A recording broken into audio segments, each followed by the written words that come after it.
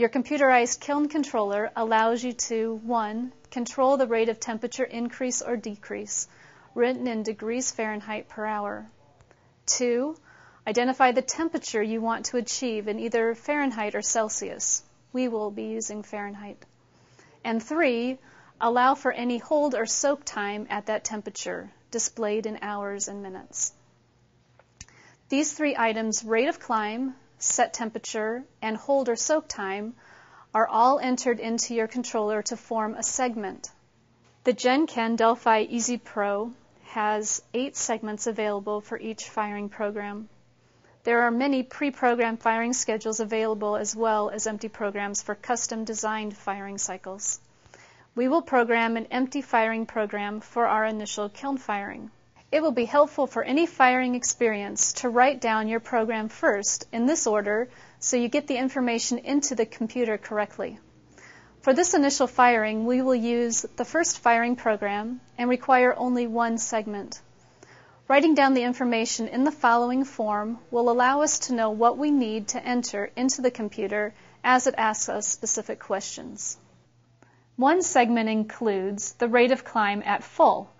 This tells the kiln to heat up as fast as possible. Our set temperature is 1650. Our hold time is 0. We do not want to soak at this temperature for any time. We want to ramp up the temperature as fast as the kiln will go. Ramp is always measured in degrees Fahrenheit per hour. Our set temperature or target temperature of this segment is 1650 degrees Fahrenheit. No soak or hold time is necessary in this preliminary firing program. Soaking or holding is a measure of time.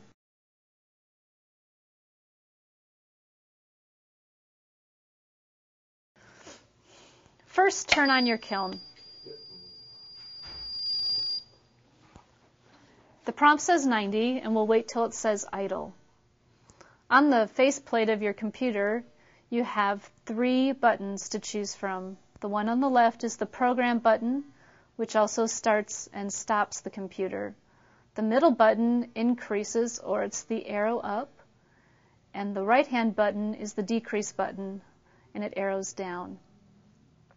Our prompt now says idle, and we'll push program to choose which program we want to be in. We want it to say program 1, so we will arrow up to program 1. We'll push enter every time we reach the correct answer so that this locks the information into the computer. The first question is ramp 1. How fast are we going to go? We want to go as fast as this kiln will go, so we'll arrow up twice till it says full, and then press program or enter to go to the next question. The next question is our set temperature. How hot do we want to be? We want to be at 1650, so we will arrow down.